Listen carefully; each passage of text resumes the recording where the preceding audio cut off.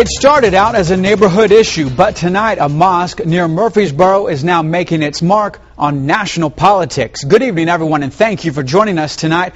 I'm Scott Arnold. For this brand new development, let's go over to News Channel 5's Chris Cannon. And Chris, this has now turned into a campaign issue. Scott, Tennessee's 6th congressional district is up for grabs this fall, and this mosque controversy in Murfreesboro has put it in the middle of the campaign, and now this controversy is really in the middle of this race as well.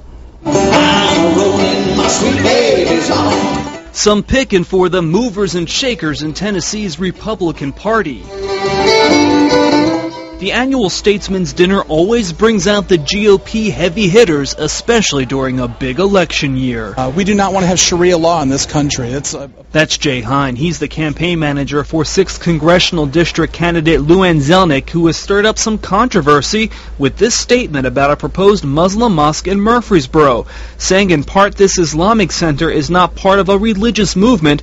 It is a political movement designed to fracture the moral and political foundation of Middle Tennessee. This is a political ideology that's opposed to our Constitution. We believe in religious freedom, but we are opposed to Sharia law being on our soil. The mosque controversy has become a national hot topic and one many politicians at this dinner sidestepped their way around. I didn't keep up with that, to tell you the truth. I'm worried about what's going on the state level here. I hadn't kept up with what's going on down there. Just don't know the background, and again, local issue. I've been a mayor and know that those kind of things are best dealt with at that level.